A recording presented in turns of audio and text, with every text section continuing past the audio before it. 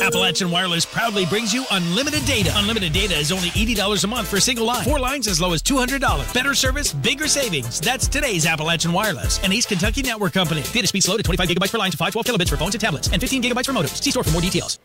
More than 130 women who either own or manage a small business in eastern Kentucky gathered Tuesday in Paintsville to attend workshops and expand their networks. This is the 19th year for the Big Sandy Women's Small Business Symposium hosted by the Pikeville Small Business Development Center.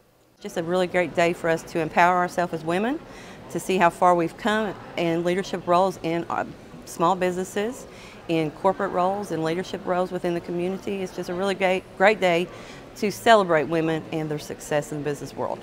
In addition to the women attending the workshops, more than 20 exhibitors were set up, and many of those are also owned and operated by women. You know, as a woman, of course, our voice doesn't always get heard, so it is good to be around other women who understand how hard it is in this business. We actually had some young ladies that were asking questions about how we started our business. Were we anxious? How we, overcame all the obstacles and stuff. So there are lots of people who are wanting to learn and wanting to open their own businesses here, asking questions.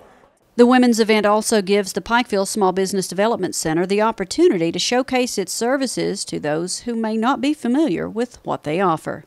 They are a wonderful group of people that provide free services to people who are wanting to open a business or see about a business, do business plans, do ideas, at any point in time that they can come and talk with them, and their door is always open. For more information, you can contact the Pikeville Small Business Development Center located in the Uniplex building. In Paintsville, I'm Shannon Deskins, EKB News.